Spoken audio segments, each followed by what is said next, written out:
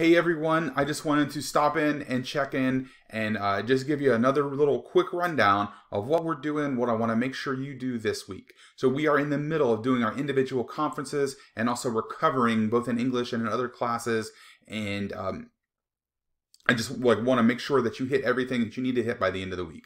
Okay, first off, any technical issues. If you're still having issues getting into the Zoom with some of the verification emails and all that kind of stuff, you can go on our English Canvas page, the Zoom troubleshooting announcement. In here is a couple of text tips and also a video of me walking through those things. All right, that's the extent of my knowledge. So hopefully if you try some of those, it will help out.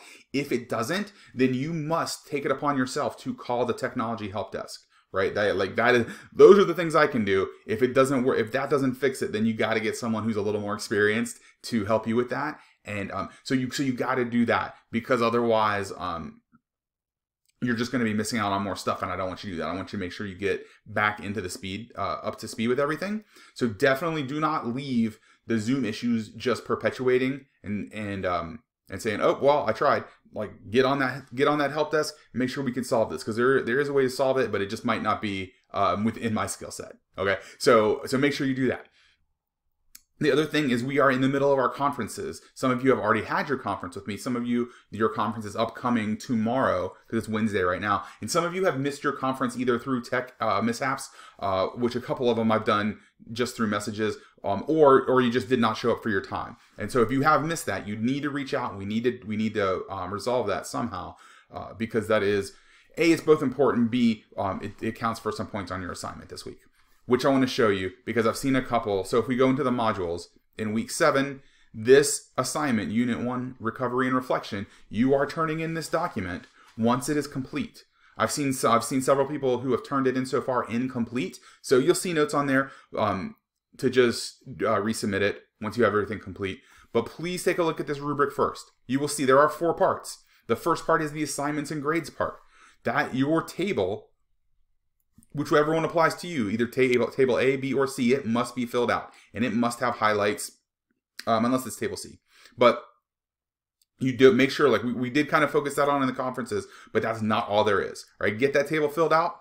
Part 2 is the communication. Make sure you put your screenshot in there. Make sure you put your parent guardian's name in there, who is going to sign up for Remind, and then make sure they actually sign up for Remind. Okay, they got to be in there. You can't just type a name in. And then also make sure they connect with the Canvas to get all the marks for that part. The conference, we have to have our conference, and you have to put the post-conference remarks in this document. Okay, so after you do it, after we have our conference, go back into that document, put, this is what I'm doing next, this is what I'm focusing on, this is my plan. And there's a part 4 that is a reflection, which we'll take a look at in a second. I saw a couple of empty ones. This is not just about putting the grades in, it's also about reflecting on our first unit. So make sure you have that paragraph response at the end of this document. When you make a copy of it, either the Google or the Word version, it will look like this. This front page is the instructions that tell you how to fill out the assignment and grades. Several of us have already worked through this when we were in our conference, but if not, you are going to use it. Your table A is going to look a lot like this, except everything should have a highlight. It should be highlighted one of 3 colors. Either gray, I've done it, yellow, I need to do it, blue, I need to get some help and resubmit it. Everything should have a grade, everything should have a highlight. If you're using table B, for another class besides English, same thing. Assignment, grade, and any highlights you need to know. Okay? So make sure your table is all the way filled out. This is your connected communication. Make sure you got it here. Screenshot goes in this box. Parent guardian name goes in this box. And make sure they actually sign up for Remind and don't just put their name down, okay? Part 3 conference. This is your post-conference. This is the mandatory piece. The pre-conference is optional. The post-conference is mandatory. Make sure you put in what your plan is, what we talked about, what you need to do. That's going to help you focus. And part 4, reflection.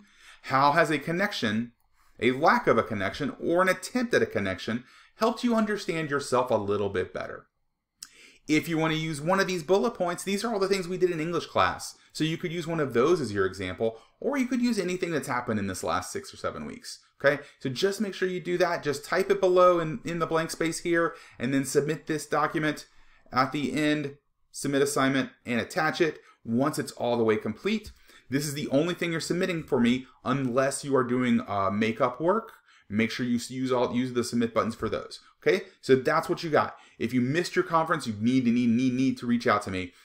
If you're having Zoom problems, you have to first try out this Zoom troubleshooting, the tips in there, and if that doesn't work, you got to hit the help desk. That's what we got. Let me know if you have any questions, guys. Keep it up, and I will see you soon.